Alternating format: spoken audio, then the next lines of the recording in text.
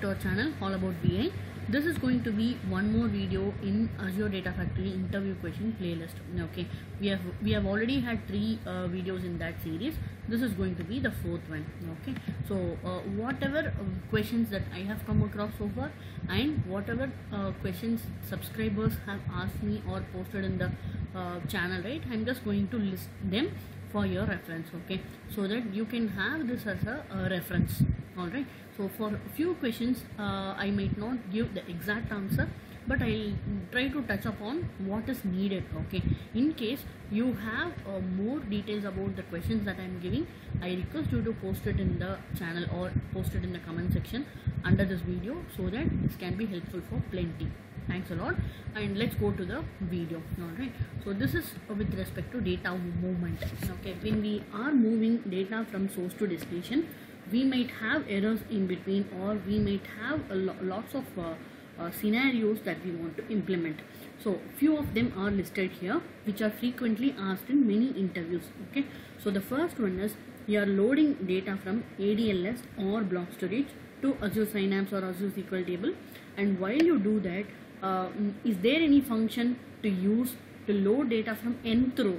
For example, you have a CSV file. Okay, you have around 10,000 records, and you want to load from 5th record or 6th record, skipping the 4 or 5 records in the front. Okay, do we have any function to do that or not in Azure Data Factory? That is one of the questions that I have encountered, and lots of subscribers have also asked. Okay, so with respect to Excel source, okay, I'm stressing it again. If you are loading it from Excel source, then you have this flexibility to mention the range from which cell to which cell we want to load. Okay, otherwise if you are going to load it from a different source like a table or from it another file like CSV file or text file, then we will have to implement some logic in the data flow activity. Okay, so how do we do that? Is one idea that I thought of is we can add a surrogate key column in between source and destination, and using that surrogate key column we can filter out the rows that we want to filter. Okay, so this is what I thought of, and I have also conveyed the same to the interviewers as well. So if you have any other better solution, I request you to post it in the comments. Okay, going to the second one, when loading data from lot many files like 100 files or 200 files, if there is an issue in between, okay, I have loaded around 76 files or 56 files, I want to after loading 56 files also, if there is an error, do I have to repeat it from the beginning or not?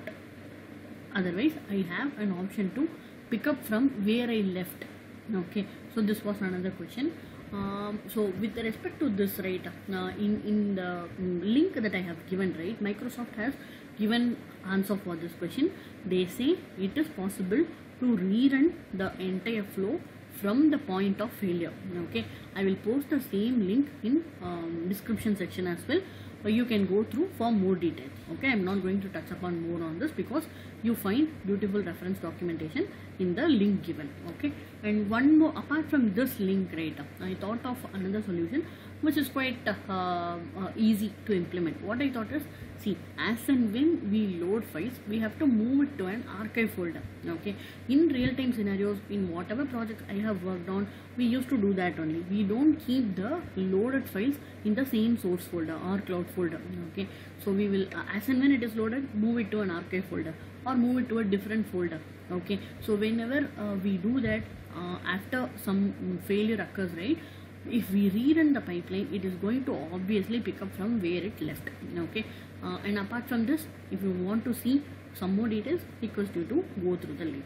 Coming to the third one, let's say we are loading data from SQL DB and it has 10 records in the source, and job failed after loading 8 records. How can I rerun the failed job from 9th record?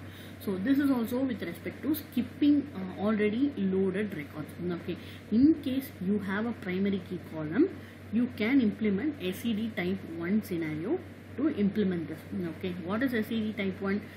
If we have already if the source brings record which is already there, it's going to be updated.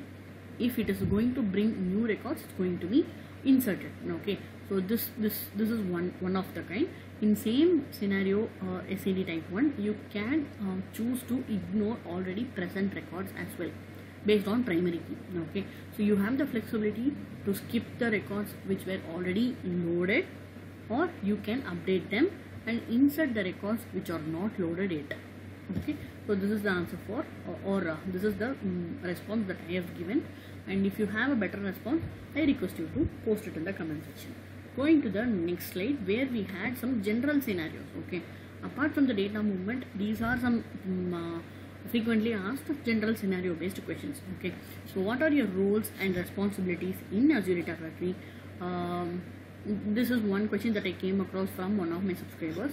So what I thought of is, see, with respect to Azure Data Factory, what and all I can think of is initially starting from design perspective, and the way we implement the pipeline, and the way we monitor the pipeline execution, and if at all any issue occurs, how do we log it, how do we convey it to the stakeholders, that is another part. And finally DevOps, or how do we migrate the pipelines from one region to another region. Okay, so these are all some areas wherein we'll have to concentrate, and where we'll have some responsibilities as a Azure Data Factory developer. Okay, so this is what I thought of, and again, if you have anything else to be conveyed, please let us know. Alright, and how to debug if we have pipeline running for a longer time than expected. Please ignore the grammatical errors here. I have just pasted it from the comment section. Okay, so it might have some errors, so please ignore that as well. And the point is, see, you have a pipeline running for lots of time, okay, without throwing any error or without coming to a conclusion as well. So how do you monitor it?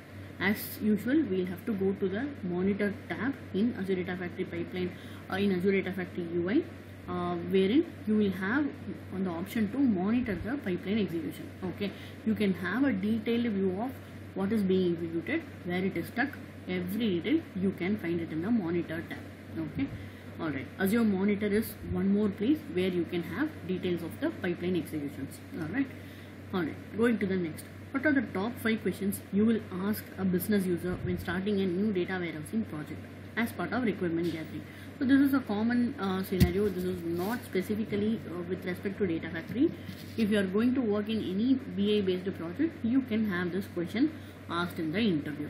Okay, so you can this question is quite common. I request you to Google and refer some online resources for knowing the answers for it. I'm not going to touch it because it's very generic. Okay, going on to the next. When do you use Azure Databricks and when do you use ADF? This is one another question that comes frequently from an interviewer. Why do you have to use Databricks when you can implement stuffs in Data Factory itself? Okay, so the main reason when we go for Databricks is, see, if you're going to do lots of data based operations, or if you're going to deal with big data, then it is recommended you use Databricks instead of Azure Data Factory, because if you have lots and lots of operations, like you are going to do some filtering, some joining, some union, some other derived column stuff, if you are going to do lots and lots of logical operation in a data flow, this is going to make the data flow look complex.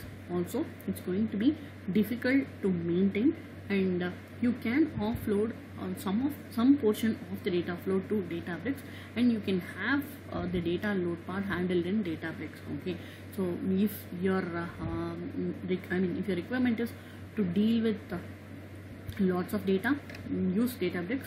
Otherwise, Azure Data Factory itself can do the things that you require. Okay.